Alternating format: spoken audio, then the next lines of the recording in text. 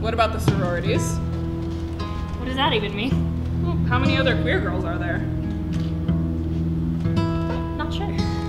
Really?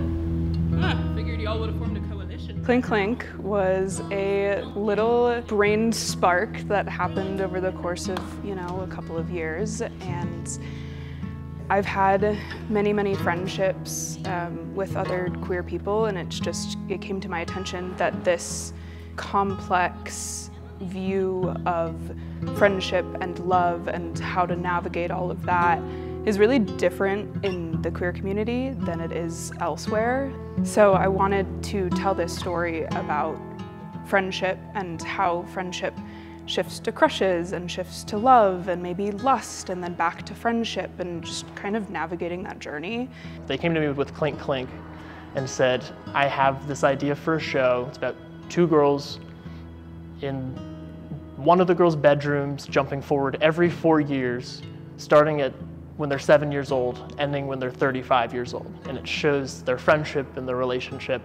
Izzy knew every single beat of the story, what happened at age 7, their first tea party. At age 11, their first talking about having crushes on boys and girls. Age 15, the first time they danced together.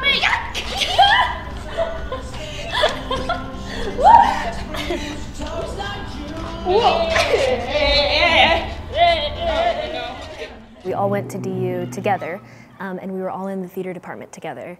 And Kevin and I, well, all three of us really, but Kevin and I have worked together creatively, like all through college. We just are like kind of a match made in heaven when it comes to playwriting and directing.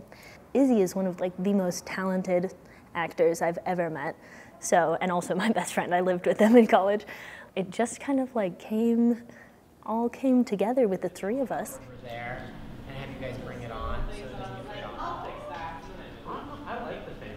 In 2021, we were all theater majors, and the post-COVID theater scene sucked. So we sat on my living room floor and ordered Thai food and talked about how much we all loved theater and how much we all wanted to do theater, and let's make it official. Let's have a whole theater company. Do you want to help me take mine and 10 dogs for a walk?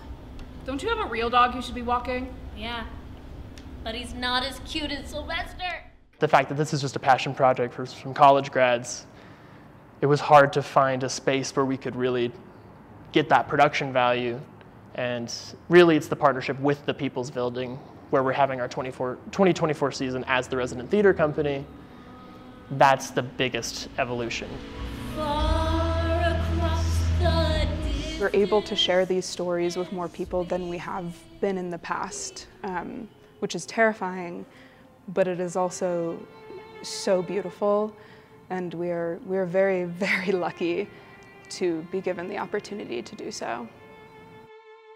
You know, nothing happens without a group. It's not the three of us. It is like everyone we couldn't be doing this if it wasn't for the People's Building and, countless other people that have, which is what's so cool, like finding people to rally around something and, yeah, work together on it.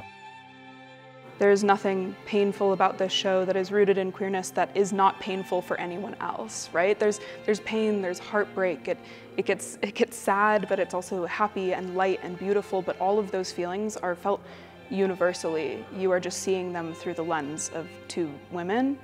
And as a theater company, we're trying to tell stories like that. We're trying to tell stories that are gentle, that are kind, that are about love and growth and pain, but not because that you're queer, just because you're human, which is something that we don't see in a lot of queer stories. We see queer people feeling pain and heartbreak because of their queerness, but not just because of their humanness, which is kind of where all of that comes together.